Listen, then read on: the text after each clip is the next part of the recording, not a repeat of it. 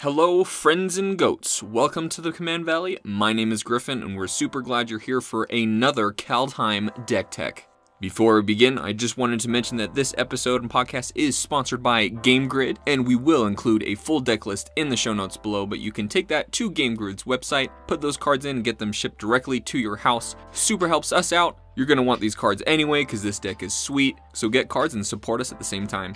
Another reminder that this show and this everything is brought to you by you and our lovely patrons at patreon.com/commandvalley. If you are not already a patron, I invite you to go and check out our Patreon, see our awesome exclusive perks, merch, and if you want to play Commander games over Discord with the Command Valley, Patreon is your place to go. Alright goats, Kaldheim is just around the corner, and we have another commander that was spoiled that got me so excited I literally built this deck in the same day that it was spoiled. This commander is Vega the Watcher. For 1 white-blue, we have a 2/2 legendary creature bird spirit with flying, and whenever you cast a spell from anywhere other than your hand, draw a card. If you have been playing Magic for a short or long time, then you know there are plenty of ways of being able to cast spells outside our hand, whether it be our spells in our graveyard, libraries, or our opponent's spells. We have a lot of ways of being able to trigger Vega and draw a lot of cards. Another reason why I like Vega is because Vega is more of an engine than it is a finisher or a game ender. A lot of the commanders that we see rely solely on the commander, and that can feel really bad when you cast your commander and get it removed immediately. But Vega is kind of one that flies under the radar. Get it? Because he flies because he's an owl? Anyways, you can get away with casting Vega and having it stick around while you just accrue value over the course of the game by casting spells from outside your hand.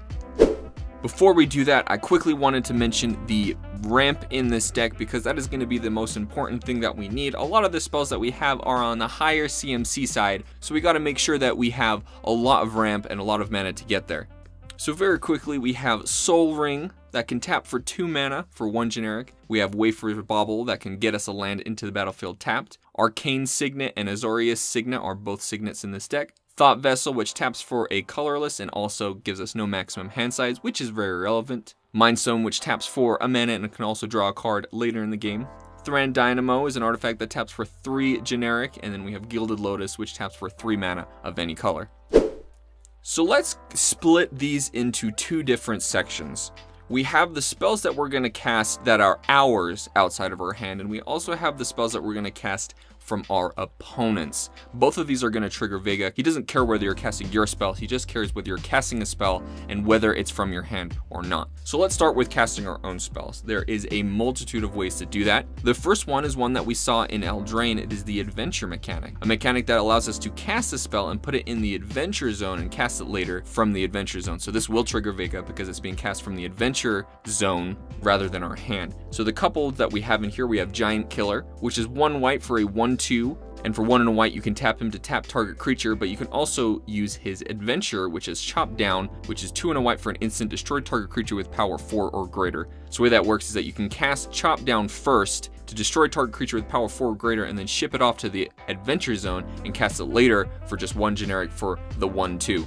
This will trigger Vega and draw us a card. Next up we have Hypnotic Sprite, which can adventure for 2 and a blue, called Mesmeric Glare, which you can cast it at instant speed, counter target spell with converted mana cost 3 or less, ship it off to the Adventure Zone, and then cast it later from the Adventure Zone for 2 blue, a flying 2/1 fairy. Brazen Borrow is 1 blue for a 3/1 fairy rogue with flash and flying and can only block creatures with flying. And you can also use its Adventure, which is Petty Theft for 1 and a blue, return target non-land permanent and opponent controls to its owner's hand.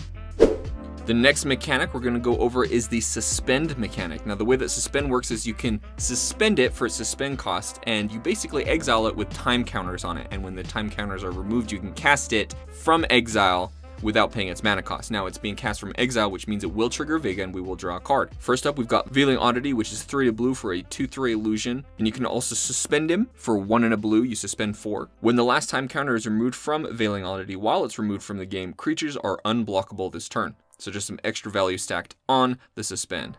Riftwing Cloudskate is 3 blue for a 2/2 flying illusion, and when he comes into play, return target permanent to its owner's hand. And you can also spend it for 1 and a blue. Ivory Giant is 5 white for a 3/4 giant. When he comes into play, tap all non-white creatures. You can suspend it for 5 for 1 white. Deep-Sea Kraken is 7 blue for a 6/6 Kraken. It's unblockable, and you can suspend it for 2 and a blue for 9, meaning it has 9 time counters on it. And whenever an opponent plays a spell, if Deep-Sea Kraken is suspended, remove a time counter from it. Ancestral Vision is a sorcery with no mana cost, with suspend 4 for 1 blue, and when you cast it, target player draws 3 cards. And lastly, we have Reality Strobe, which is 4 blue for a sorcery, return target permanent to its owner's hand, and remove Reality Strobe from the game with 3 time counters on it. You can also suspend it for 2 and a blue. So when you cast it, you return a permanent to its owner's hand, and then it exiles itself with 3 time counters, so it just perpetually repeats itself. And you can cast it for free every 3 turns, draw cards from Vega, while returning permanents to their owner's hands. The next category is our graveyard category. Now this can encompass a lot of things, basically anything that has flashback, things that say that you can cast spells from your graveyard, all of these will trigger Vega. So we have Torrential Gearhulk, which is 4 blue for an artifact creature construct with flash, and when it enters the battlefield, you may cast target instant card from your graveyard without paying its mana cost. If that card will be put into your graveyard this turn, exile it instead. Scholar of the Lost Trove is 5 blue for a flying sphinx. When he enters the battlefield, you may cast target instant, sorcery, or artifact card from your graveyard without paying its mana cost. If an instant or sorcery spell cast this way would be put into your graveyard this turn, exile it instead. Mission Briefing is 2 blue for an instant, surveil 2, then choose an instant or sorcery card in your graveyard. You may cast that card this turn. If that card would be put into your graveyard this turn, exile it instead. Mash Diminish is 1 and a blue for a sorcery until your next turn. Creatures target player controls have base power and toughness 1/1. You can also flash it back for 3 and a blue, which will trigger Vega since you're casting it from your graveyard. Next up, we have the Cascade mechanic. Now, Cascade is an ability that reads, when you cast this spell, exile cards from the top of your library until you exile a non-land card that costs less. You may cast it without paying its mana cost. Put the exile cards in the bottom of your library in any order. So this means that you can cast a spell from your library, which will trigger Vega. So the Cascade cards that we have in here, there are only 2. The first one is Forceful Denial, which is 3 blue for an instant with Cascade, and it counters target spell. We also have Sakashima's Prodigy, which is 4 blue for a creature shapeshifter with flash, Cascade. With flash and Cascade, you may have it enter the battlefield as a copy of any permanent that entered the battlefield this turn. Next up, we have a mechanic that came just recently from our Return to Ravnica, and that is Jumpstart. The way that Jumpstart reads is that you can cast the spell from your graveyard by discarding a card as well as paying its mana cost.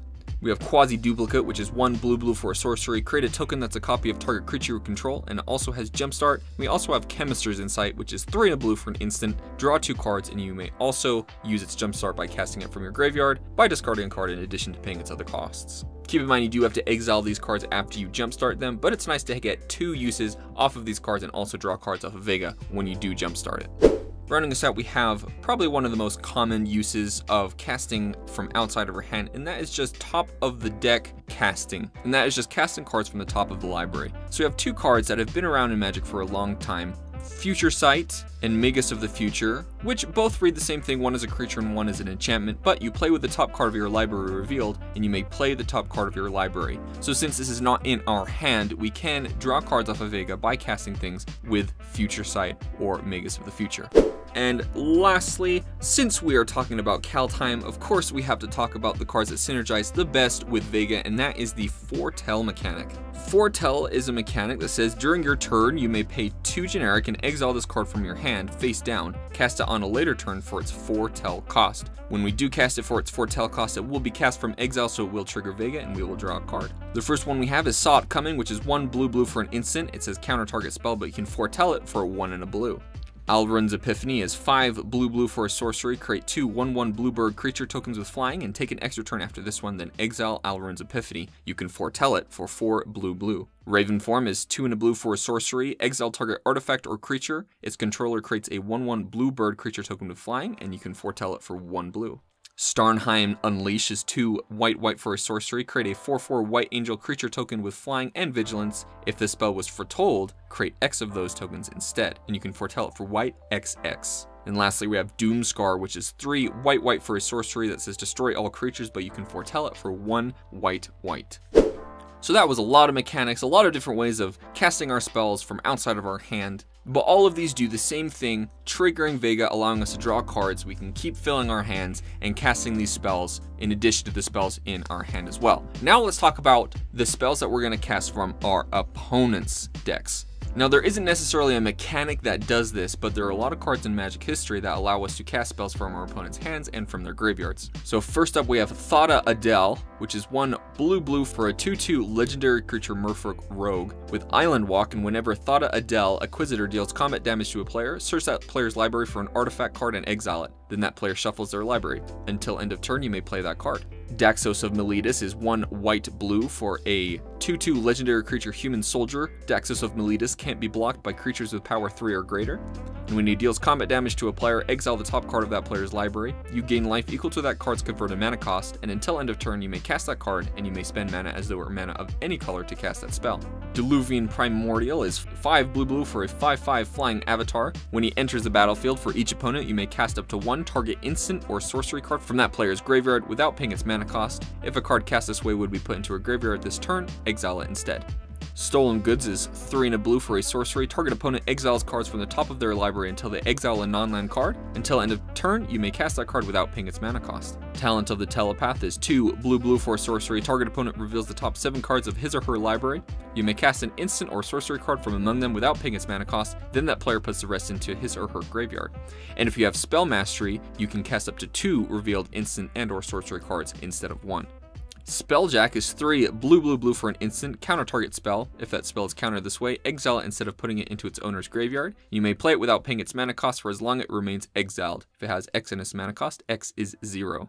Chaos Wand is 3 generic for an artifact. For 4 generic and tap, target opponent exiles cards from the top of their library until they exile an instant or sorcery card. You may cast that card without paying its mana cost, then put the exiled cards that weren't cast this way onto the bottom of that library in any order. And lastly, we have Mind's Dilation, which is 5 blue for an enchantment. Whenever an opponent casts their first spell each turn, that player exiles the top card of their library. If it's a non-land card, you may cast it without paying its mana cost. Now, all these cards are already super good on their own, but if we have Vega out, we are also drawing cards into our hand while casting our opponent's spells. And that is the true power behind Vega, is that he really slips under the radar, allowing us to cast spells and draw cards repetitively.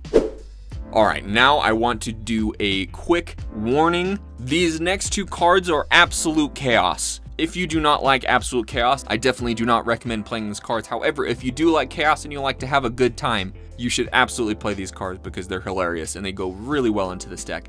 The first one, they are very similar to each other. The first one is Shared Fate. For 4 and a blue, we have an enchantment. If a player would draw a card, that player exiles the top card of one of their opponent's libraries face down instead. Each player may look at and play cards they exiled with Shared Fate. With Shared Fate out, you will never be drawing cards from your own library on your draw step, but you can still draw from your library by casting those spells with Shared Fate as long as we have Vega out. Now this can get very chaotic because you're exiling cards from your opponent's libraries and nobody has mana to cast their own spells, and it's just a lot of hectic fun. And then my personal favorite, one of the jankiest cards of all time, Knowledge Pool. For 6 generic, we have an artifact from Mirrodin Besieged. Imprint, when Knowledge Pool enters the battlefield, each player exiles the top 3 cards of their library, and whenever a player casts a spell from their hand, that player exiles it. If the player does, they may cast another non-land card exiled with Knowledge Pool without paying that card's mana cost. This card is absolutely ridiculous, and I'm not even sure yet if I want to play this card. But I can tell you that's just wild. Why do they even make this card? But it does slot very well into Vega. Alright then, ladies and gentlemen, the last section of this deck tech is the win condition section.